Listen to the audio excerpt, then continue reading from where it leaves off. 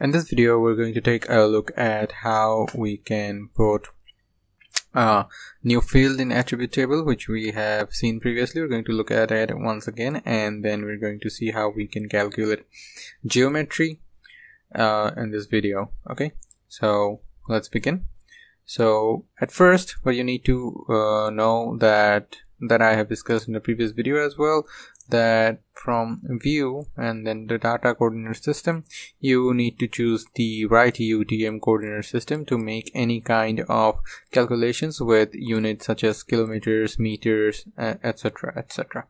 Alright, since it is alright, I'm not changing it again. Now what we need to do is we can go to since we're going to do it for these three country polygons here. First, let's do it for the BGD ADM0, meaning the Bangladesh. Now go to a right click there, then go to open attributes table. You'll open the attributes table. Now here what we are going to do is we're going to click on this drop down, and then we're going to click on this add field. Here we go. And now let's name the field area. Now the type is going to be float, since we're calculating area. Precision and scale is 0.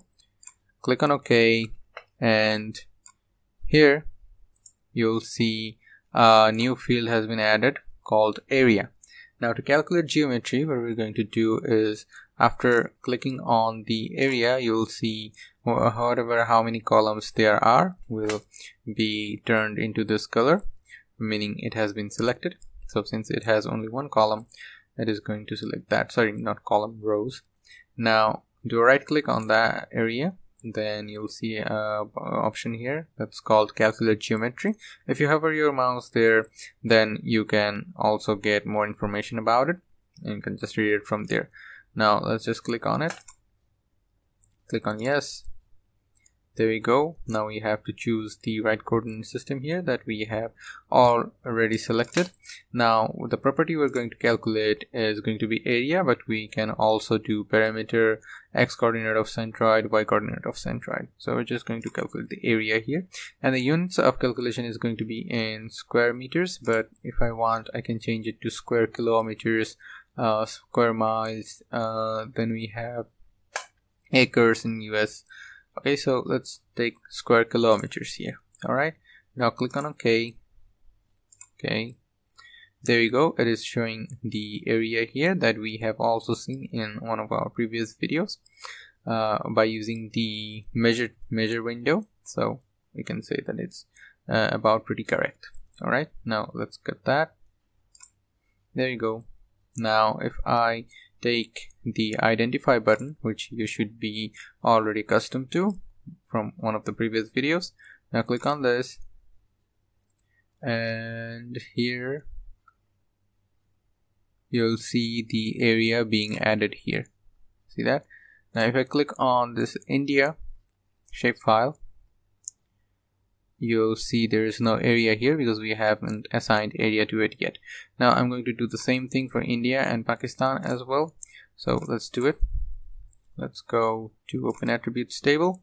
Now from here we're going to go to add fields, name it area as a float value. Click on OK. Go to area, select the area, do a right click on it, and then go to calculate geometry. Click on yes. It's going to be area instead of square meters, it's going to be in square kilometers. Click on OK. Yes, and geometry has been calculated. Cut that. Now go to Pakistan again, click on it, go to open attributes table. Now if you go there, you'll see there is no area because we haven't assigned a field yet named area. Now add field, name it area, and then float value. Click on OK. There you go. Click on that, do a right click, calculate geometry. Yes. Now it's going to be square kilometers again. The property is going to be area. Click on OK. Yes, and the area has been calculated here. Okay, cut that up. There you go. Now use the identify button. Click on India, and you'll see the area is now available. Okay, and also click on Pakistan, you'll also see that area is now available. Now if you go to selection and do a select by attributes, which we have also talked about in one of our previous videos, you'll see here's the area field as well. Now it's only showing for Park ADM0.